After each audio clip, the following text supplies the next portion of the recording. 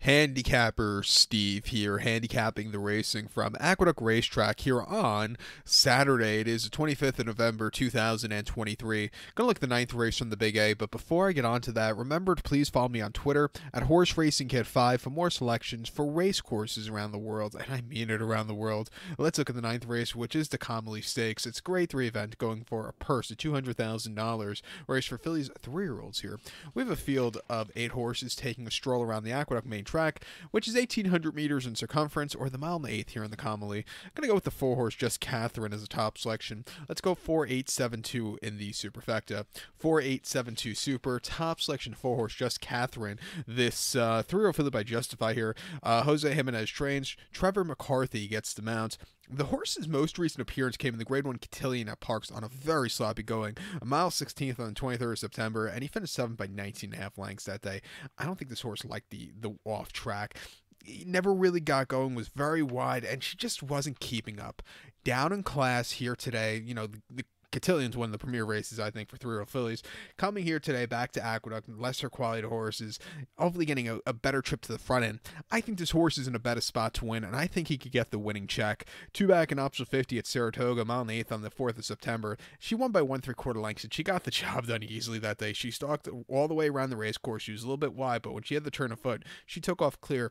A very good strong run with a 92 buyer, and then the Wilton opening weekend at Saratoga.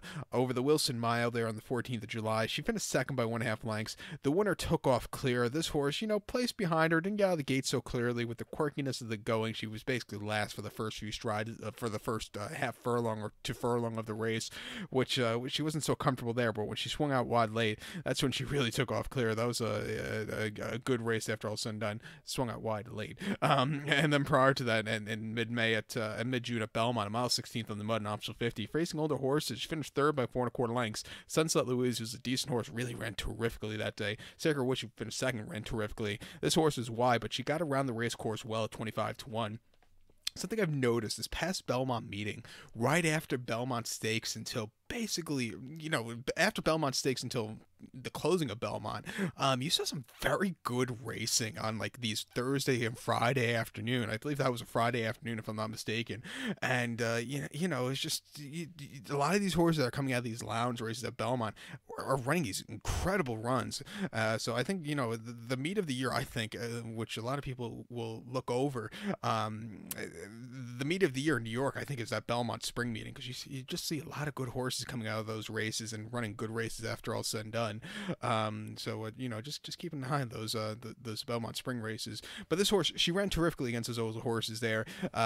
Incredible improvement off the race porch. It was a Goldstream Park Oaks where she didn't do a lot of running. She finished 8th by 4 1/4 lengths that day, and she absolutely had nothing. But training well since the last run. Coming here, she could definitely win. I think the 8-horse Raging Sea could win. The 3-year-old filly by Curlin. Chad Brown trains. Manny Franco gets him out. Most recent lounge race for $100,000 at Keelan on the slop over the 1/8. She won by 3 1/4 lengths that day. She was a little bit wide throughout, but when she had the turn of foot, she really took off clear. There was a very good run after all is said and done. Coming back with a 91 career best buyer. Prior to that 4th of September race that Just Catherine came out of at Saratoga over the 9 furlong, she actually placed behind her, where she didn't get the best beginning. She had lead. Just Catherine caught her from the behind that day, but she ran her hard out there. And then off the bench and over the Wilson Mile and option 50 at Saratoga, she finished 4th by 1 3/4 lengths that day. And she got caught in the lane. She just needed the race there off the bench. But coming here off some decent runs, definitely been improving as the season goes on. She could definitely get the winning track, and it wouldn't surprise me. I would use her in the late pick 4. But to recount my selection for the 9th now from Aqueduct, it is the Commonly. Going to take the 4-horse Just Catherine. Give kudos to the 8-horse Raging Sea. 4-8-7-2 super, 4-8 in our multi-race. So good luck to one. Please follow me on Twitter at HorseRacingKid5. Good luck, everybody.